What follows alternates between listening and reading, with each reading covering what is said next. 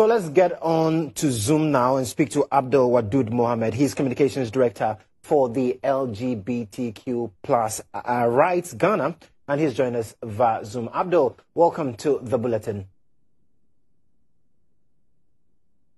Hello, Abdul, if you can unmute. It's difficult to hear you. So kindly unmute. Yes. So, great. It's good now. Yeah, thank you very much, and good afternoon to you too and your viewers as well. So, quick one. Is your organization behind the billboards we are seeing in town? Yes, very much so. We did. And what's the rationale behind these billboards? Well, if you look at the billboards, we actually mounted 3 billboards, one in Accra, one in Kumasi, and then one in Tamale. Now, when you look at the messaging on the billboards, I don't know why the coalition and the MPs are agitating about it and all of that. But then the messaging is very clear. We are just putting out a message of solidarity and love to the Ghanaian community. So I don't know why they are so concentrated on something that is really not threatening at all. Well, they have likened it. I mean, if you listen to Honorable Sam George, he's likened this to promoting terrorism and then money laundering, because he believes that the reason for which you have mounted this billboard is something that is frowned upon in the country. So he's calling on city authorities to, within 24 hours, and the IGP pull down those billboards. How do you respond to that?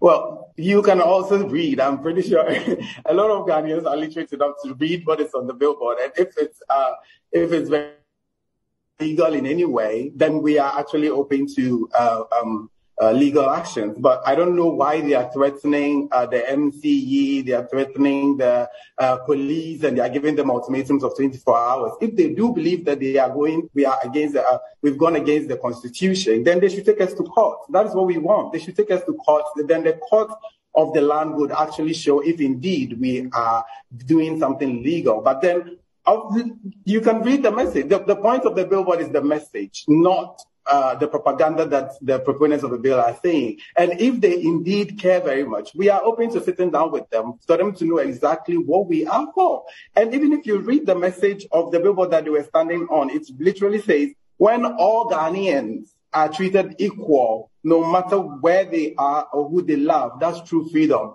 Are we not Ghanaians? This is all Ghanaians. We didn't say when all gay Ghanaians or all queer Ghanaians. We said all Ghanaians. So I don't know why, unless of course they are trying to say they are against Ghanaians loving each other, then I don't know how that works out. I don't know. But then also, just as they said that they are going to, the police said they sent a letter to the MCE, we are equally going to send a letter to the MCE and the police as well. And any person who damages the billboard, we are well within our rights to sue as well. So we are also looking at going into legal actions in case somebody damages the billboard.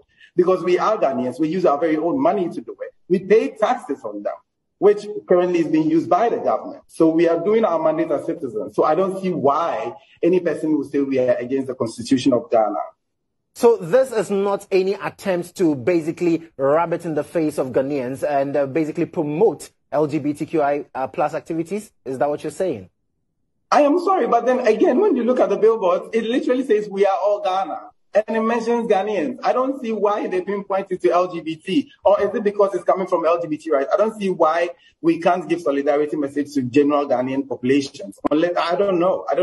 They should let us know. We are open to knowing. No, because clearly we are seeing colors being used in this on these billboards, and these are connotative basically of the LGBTQ plus community. You can't deny that, can you? The very same coalition are saying the rainbow colors is from God himself. So are they now saying that the rainbow colors are not from God anymore? No, but you can't deny that that's what represents the LGBTQ plus community. But then also they are the same people who say it represents the mercies and glories of God. So we are glorifying God as well. We are not refusing the fact that we as LGBT Ghanaians deserve respect in the country that we were born in. The culture they keep talking about, we were groomed in the same culture. We were socialized in the same culture. So I don't see why they would say something like that. Like, why are you trying actively to sideline Ghanaians in the same Ghanaians? And of course, the colors, they are the same people with the churches who said it's from God. And we are using the same colors that is from God to glorify God and also to give Ghanaians solidarity messages. Or they are against God now? I just want to ask. I don't know.